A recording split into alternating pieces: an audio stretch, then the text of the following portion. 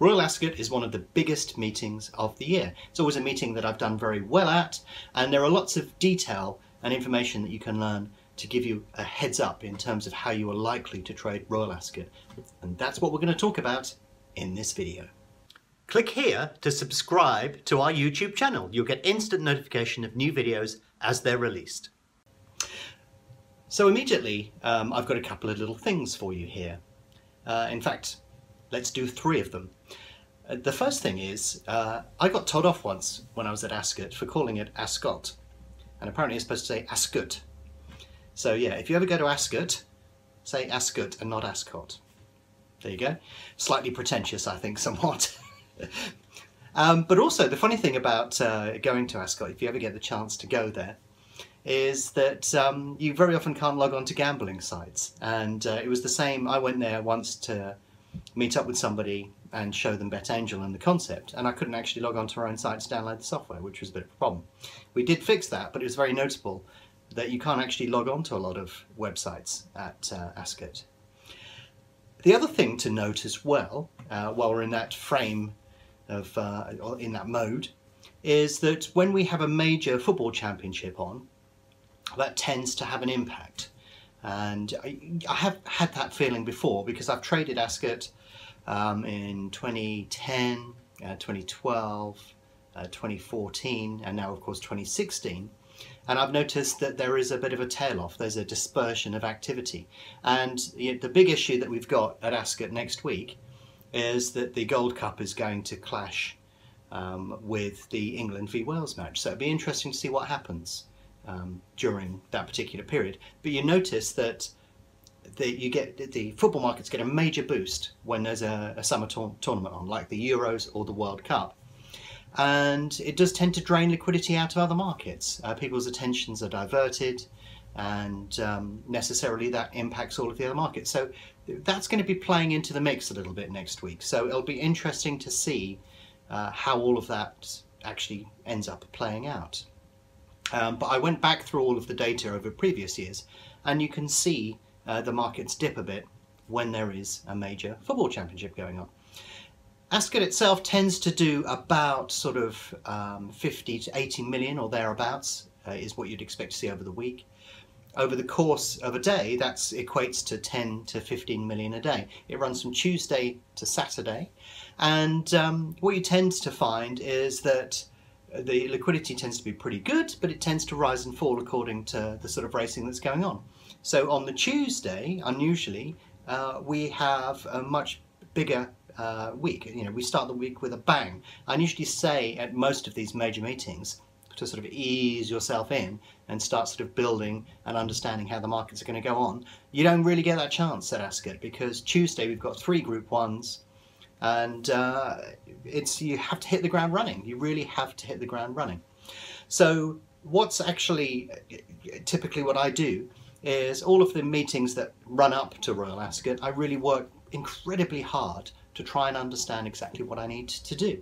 And I'm adjusting strategies slightly, you know, being maybe slightly more or less aggressive and so on and so forth. So the Derby and the Oaks for me act as the precursor to Royal Ascot. So all of my strategies and everything I'm refining carefully at the Epsom meeting, and then on Tuesday I'm going to hit the ground running. So there's none of this pussyfooting about and looking for you know, little trends and ideas within the market. I don't tend to use the Tuesday to practice. I'm just straight in there. So you tend to find over the course of the week, Tuesday's a big day, and then it sort of moves down a little bit and then peaks again as we head towards the end of the week. But also, what you tend to notice is that the Saturday at Ascot isn't typically as good as some of the other days during the week because there's loads of other racing going on and so on and so forth. So yeah, it's, you know, we're expecting to have a big week. The average turnover in a race is around sort of the 2 to 3 million mark. It tends to be slightly towards the lower end of that because what you tend to find is you get the feature races coming onto the card, and then you have a couple of things topping and tailing it, which pull down the average overall liquidity. But you can reach some big numbers. I've seen races hit 10 million when the favourite is at very short odds and heavily gambled, and that can often produce pretty significant volume. So yeah, the volume's a little bit lower than maybe perhaps you're suspecting, but it's still very high in comparison to other things. So it's a week where you really have to go for it, because if I hit the week well, and and I'm motoring and in the zone, then I could probably do 4 times as much during Ascot week as I can do on pretty much any other week. So it's like a month's worth of trading for me in 5 days or so. So yeah, it's significant. And as a consequence, it's worth a lot of effort and a bit of prepping and understanding what's in front of you and so forth. If you want to have an idea of things that can happen at Ascot, I did a great video last year on a situation that occurred that could occur again this year. And what I suggest is, if I lean over here, the video will mysteriously appear over in this corner. Have a look at that video as well as this one if you want to get a handle on a couple of angles that you can take, which will give you an indication as to things that could happen at Ascot that could put you in with a great chance of absolutely, hitting a slam dunk of a trade during the meeting. I've mentioned it before on other videos, but there are common themes that often run through these sort of meetings in certain situations, so it's worth a good look.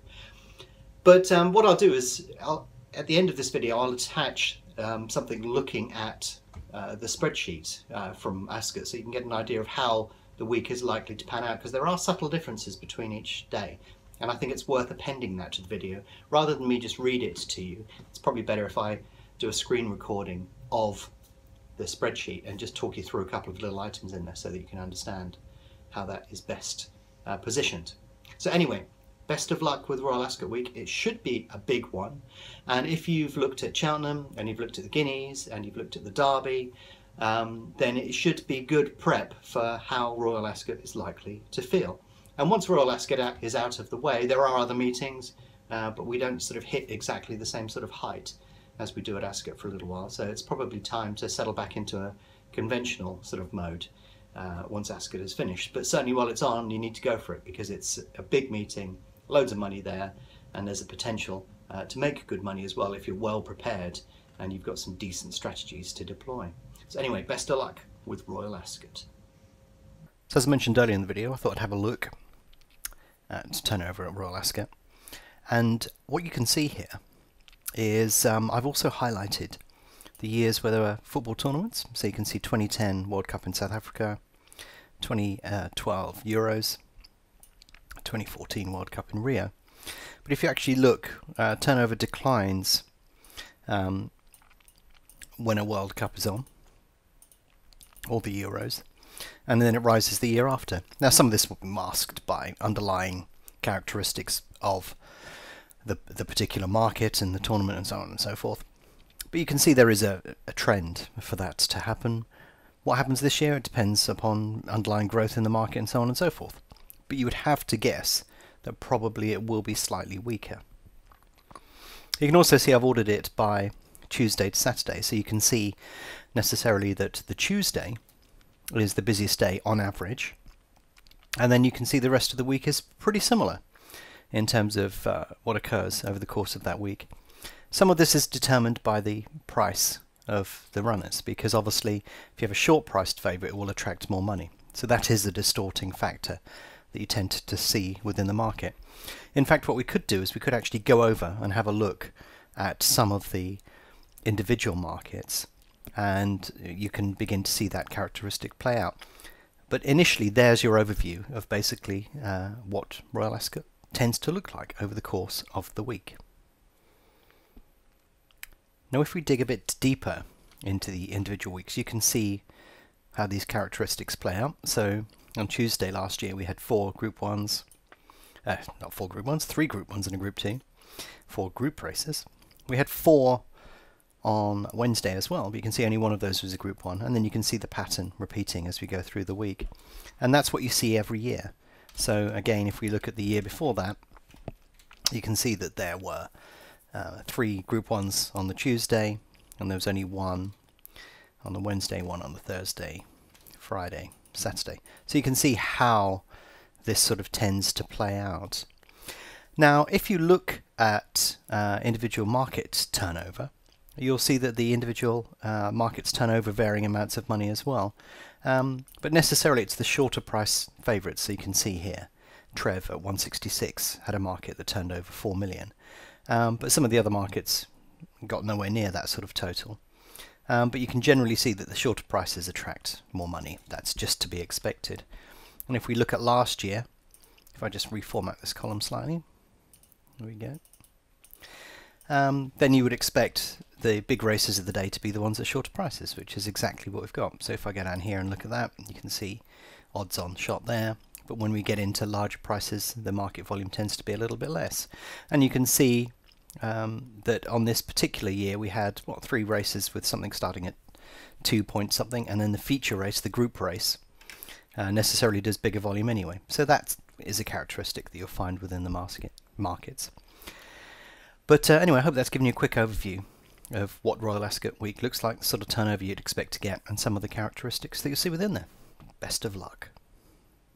If you're interested in learning more about BetAngel, why not visit betangel.com today and download a free trial.